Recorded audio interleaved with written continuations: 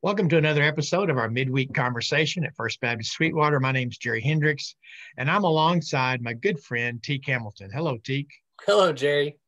We are coming to you by Zoom today, and uh, it just shakes things up a bit. I mean, I guess it's okay, right? Yeah, works out for me. Okay. And each of us are in our office and doing a little isolating this week. But Mhm. anyways, it's good to chat with you and talk about things from last Sunday and look forward to next Sunday. So I'm just curious, Teek, have you got your Christmas tree up yet? No, Well, Sunday I talked about that I know. several I heard it. people have put up their Christmas trees. I thought you and Stacy would have already got yours up. No, there's still another holiday to come. I like the idea of having a holiday that helps us be thankful and prepare for what's coming. And I hate skipping over that. So no, Well, and you do remember that Thanksgiving is my favorite holiday of the year. right? And you're Yep. you're telling people to put up Christmas lights. Well, I'm just saying that I think it's the kind of year that we've had. Why not? Go ahead and enjoy it a little bit longer. And Nope. now I noticed that there's not been one put up at my house yet. And so, and that's not to say that I don't help, but I don't help. Well, and we do a real Christmas tree, so they're not exactly out Yeah, yet. they're not out yet. And that extra 2 weeks or 3 weeks would be pretty hard on them, too. Fire hazard. Yeah, for sure. Oh man. Well, Sunday we talked about, I started our conversation talking about a church in Cincinnati, Ohio, that was a church that, in fact, was one of the 100 most influential churches in America, number 15 for the last century. And, but I met the pastor of that church when we started Crosspoint and Mhm. was really intrigued by his idea of these random acts of kindness. And this was the second church that he had started with that kind of evangelism strategy. And his the mantra that the church used was small things done with great love can change the world.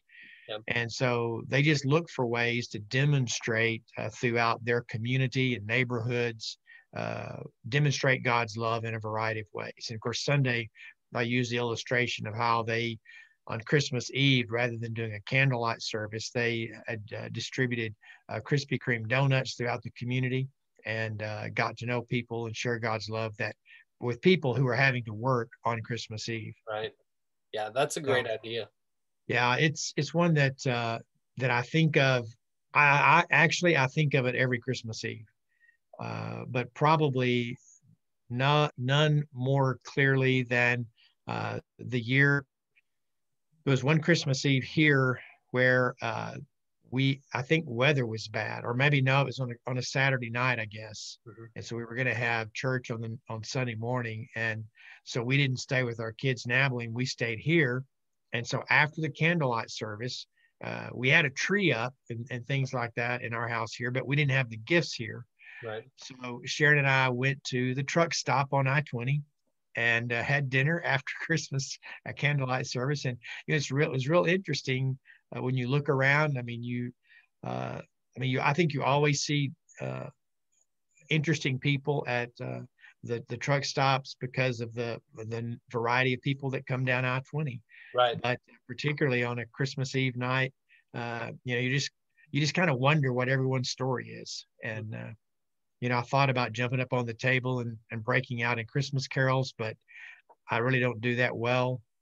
So I didn't. And you didn't want to be escorted out. But you don't know that I would have been escorted out. I mean, there is the possibility that it could have been that magical hallmark moment, and everyone would have started just singing along with me and cheering, and we could have gone into the night singing Christmas carols. True. And now we know a couple of the people who are managers there. So I'll follow up with them this week and find out what their policy is on jumping on tables and singing Christmas tables or Christmas carols. Well, no need to do that. Don't worry about that. But we had to follow up on that. We would when we started trying to experiment with different random acts of kindness. One of my favorites that we did was we would go to a car wash with rolls of quarters Mhm. and we would pay for people's car wash. Right. and then we would help them towel it off after they finish washing their car.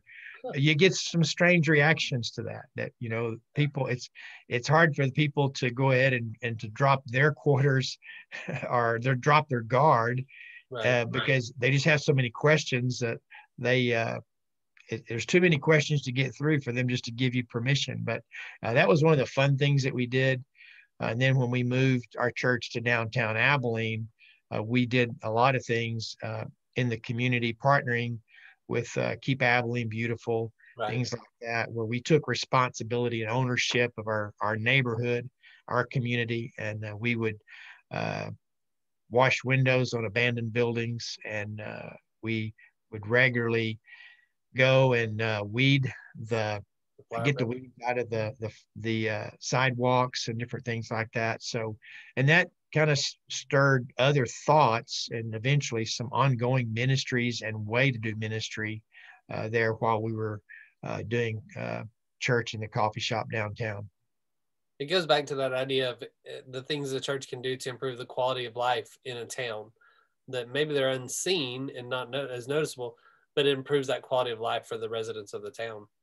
I think so. And I'm excited to be a part of a community now that I think is beginning to capture that vision. And when I say community, I'm not talking about our church only, but I'm talking about our local government and local officials. There's people, I think, who are becoming excited about our town and wanting to do things that really do make it a better place to live. Because when we do that, we do have the opportunity through that to share Christ with people, and just by being Christ-like in the world, sharing God's love in some small ways.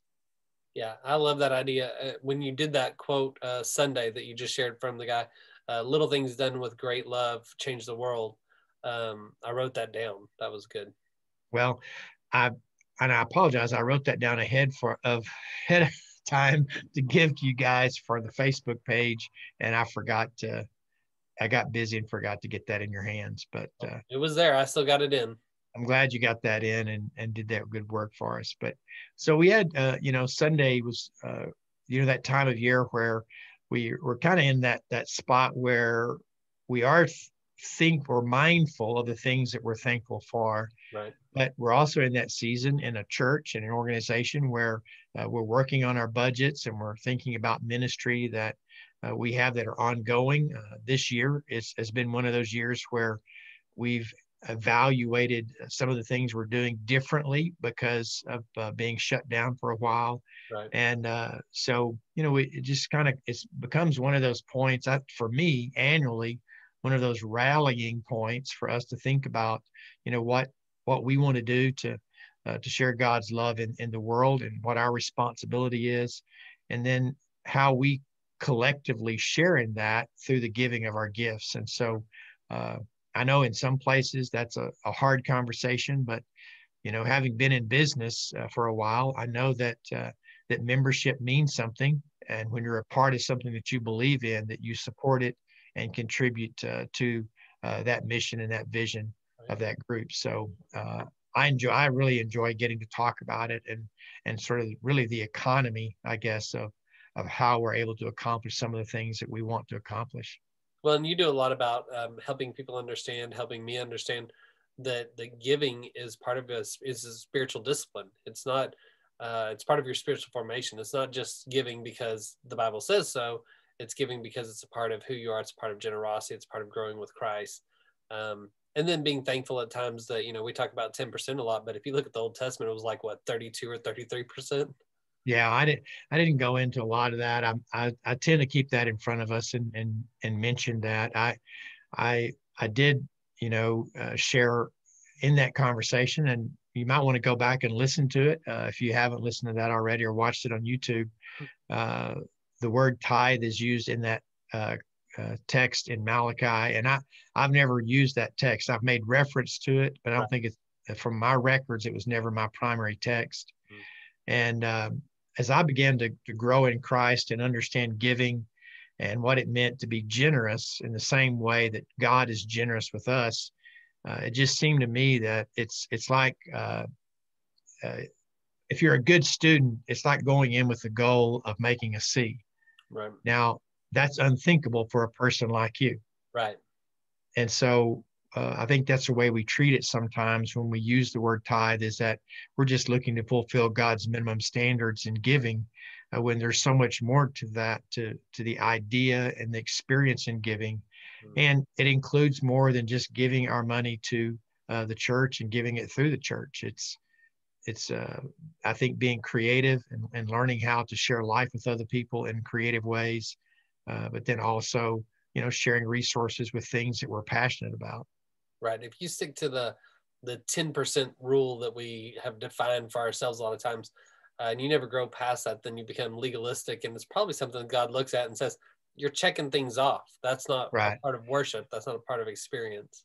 Right. And, for us, with having the opportunity to think about it and talk about and our purposes here, or our process here of growing personally, our spiritual growth, developing our spiritual growth towards service, I think one of the things that's just interesting to me is that we're real quick to evaluate areas of our life in terms of, and determine how we're growing. Maybe we're attending church more frequently, or Bible study more frequently, or we're reading through the Bible, or we've taken on a Bible reading plan or challenge. So we have those measurements for other areas of our life. But when it comes to giving, if we are giving, we just get real stagnant with that. Right. And so, one of the things, and, it's hard to get into a lot of personal examples, but one of the things that we started doing was annually trying to adopt an organization that we're passionate about, and adopt one each year. And in some cases we continue with an organization, but it keeps that conversation of giving and support. It keeps that fresh in our minds, and which is also one of those spiritual growth points for us too, because we do want to be people who are generous with what God's provided for us. Right. And you said at one point, you said, if you're giving, I think that's one of the things that sticks out to me the most in thinking about this, is that if we're not giving, then there's an issue with our spiritual formation. There's something going on there. And I think sometimes it's that worry of, well, I can't afford to do 10%. Well, then just start. You don't got to give 10%, give something, and start to build that muscle, that giving muscle, and let that expand as you grow. Let God work on that. But you're never going to be able to do it until you just start giving. Just give that first time. It's kind of like you talk about the being able to see what God has for you. It's like turn on your lights, car lights at night. Oh yeah. You can see far enough to get safely home. Start giving, and then let God work with you from there. Right. And I think that's where that passage is really encouraging and challenging in the way that God speaks to his people in regard to that, and covering the purpose of that giving in the first place, as well as seeing how it's worked out in our relationship to God. So I think all those things are important parts of this journey we're on to understanding that. And I think this Sunday we'll kind of continue that thought in really a more practical way about how that applies to First Baptist Church Sweetwater. I don't know if you've noticed this, Teak, but there's a couple of things on the table at the front of the church. I have noticed. And you've asked me about that. I have. There are 2 clay pots that will be a part of an illustration that I use Sunday, that we want to kind of to create some imagery for our people leading up to it, for those that have noticed it. And I'm sure many that have been there a lot worshiping live with us, they have noticed that. And then also, don't want to forget that there's also the communion piece there, which we will do in 2 weeks. But this Sunday, we want to really think about, God's call to First Baptist Church Sweetwater. We've been asking our people to pray boldly, and not just for themselves, but also for the church. And I believe that if we were to really place a bold faith in the hands of God, that God's going to lead us towards some things that only God can do. Right. And I'm really excited about the opportunity to witness that, and the opportunity that I believe our church people have, not just to witness it, but to be a part of it, because they were willing to give, and they were willing to pray, and willing to be obedient. And so that's kind of where we're headed Sunday. I think it's going to be, a good sort of a mental step for us as we think about our own faith and our growth in learning to be generous people. But just to be clear, the communion bread that is up there is not the bread that we will actually use for communion. So don't be worried that, for 4 weeks this sat out there and we're going to use that. Right. That's my attempt at art, Teak. Well, I like it. I mean, it sets the stage, it gets you thinking. It looks good. Yeah. Well, it's we have used the table to communicate through this series with those elements, and that may be something. We've added several things since we've started this COVID worship experience, and that may be another element for us as we uh, uh, work through different series from time to time to set the table where we have an object lesson, something to think about. So anyways, more things to come there for sure. Excellent. So anyways, our worship's 10:15 on Sunday. We'd love to see you here worshiping with us, practicing best safe practices, or you may want to worship with us on live stream on Facebook or YouTube. Either way, we look forward to being a part of your Sunday, and we'll see you then. See you then.